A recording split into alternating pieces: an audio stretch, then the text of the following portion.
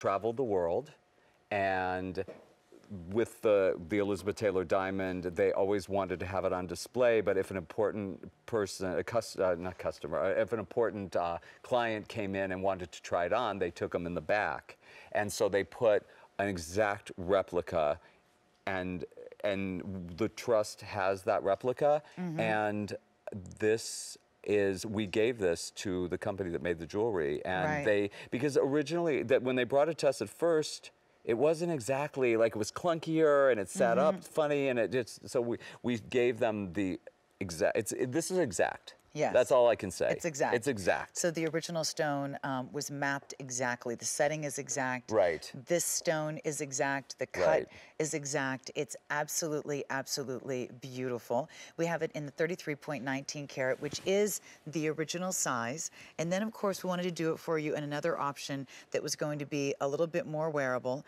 and that is going to be 7.2 carats. And the center, this cut, was actually done according to the GIA certificate on the original, which was the crepe diamond before Elizabeth Taylor owned it. Right. And it was in Asher cut, which it's so beautiful. Oh, it's gorgeous. so modern, and Elizabeth wore it all the time. She's photographed in it a lot, and she pretty much wore it every day.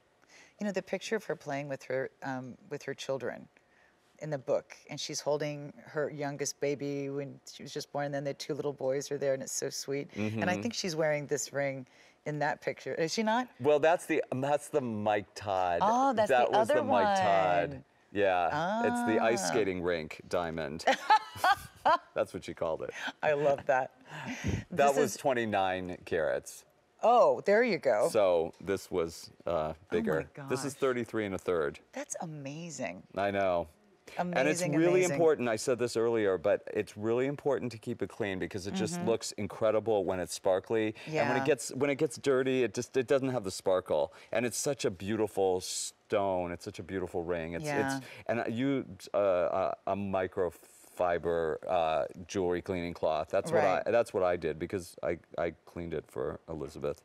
And we used baby shampoo and a soft toothbrush and scrubbed it really well inside and out, and then dry it off with a microfiber cloth, because it'll just look better, and creams get on it. It has such a large table. That's the top of the diamond, and it's such a large flat surface, so it gets dirty very easily. Right, it really shows any fingerprints. It does, it does. So that's one of the things that's important about this ring. It's stunning, but you have to keep it clean. Good to know. It is available in sizes 5 through 11. Beautifully, beautifully done. And it is something where we were showing some of the pictures from the book earlier on of her wearing this ring. And it is one of the pieces she was known for. She had such an amazing collection. I mean, how many women have it's mesmerizing. a 33.19 and a 29 carat, by the way? That's kind of amazing. And a 69 carat. And a 69 carat. Don't forget the 69 carat on that one. But you know, this is one of the pieces she was known for, and they called it the crepe diamond before because of who owned it before her. Because Vera Kropp of the German munitions family owned it, and when she received it from Richard, she thought how fitting it would be for a nice Jewish girl to own it. Yeah. A little ironic twist of history. Well, yes, because the Krupps were not nice people. No, they were. That was not good. No. But I love her sense of irony and her sense of humor at things, which was amazing. So I want to let you know that over 3,000 of these have already been ordered. The smaller choice is getting very, very limited, especially in sizes 5, 8, 10, and 11.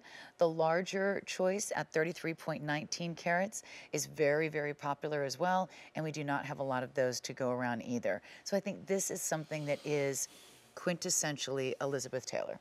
It is This is the most stunning. iconic piece of jewelry that she had amongst a lot of iconic pieces. But it's interesting because I've seen versions of it before, and I can tell in looking at this that it is right.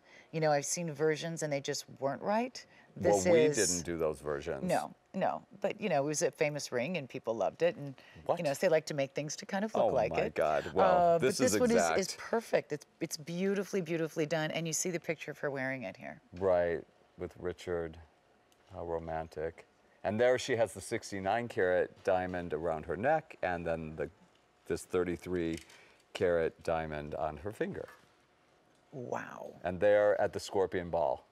So Amazing. actually, she has the diamond around her neck, the 69 carat, and then the crop on her finger. And I have, And a yes. bodyguard, I hope. A bodyguard. Well, yes. She thought she needed bodyguards to protect the jewelry, which it does make sense. But we thought that the bodyguards needed to protect her. But she thought it was just, you know, the jewelry. So here is the 7.2 carat version, which is so interesting because as somebody said to me, would you ever be comfortable wearing a 7.2 carat diamond? Obviously, I would like to try it, but I would assume that it would be a larger aesthetic. And I actually love this on, and I think it's very wearable.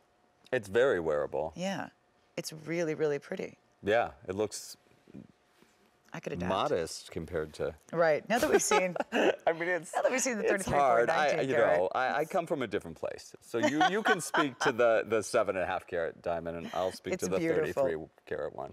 It is. It's beautiful, and it is something that I think you can wear very, very comfortably. It's not going to be overwhelming. I think either of them, just depending on your style, is going to be stunning.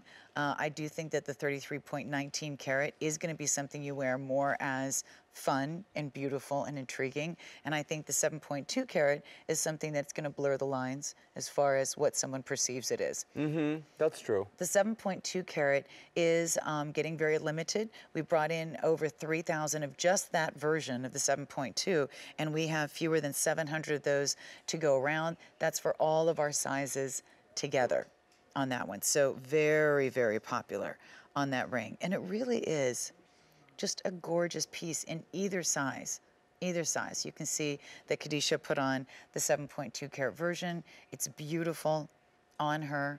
One of the things that I think is always kind of interesting is if you have a larger ring, I always think that if you wear it on a middle finger, then it makes it look like, almost like you bought it at an estate sale and it was someone else's and it didn't quite fit, so then you have it.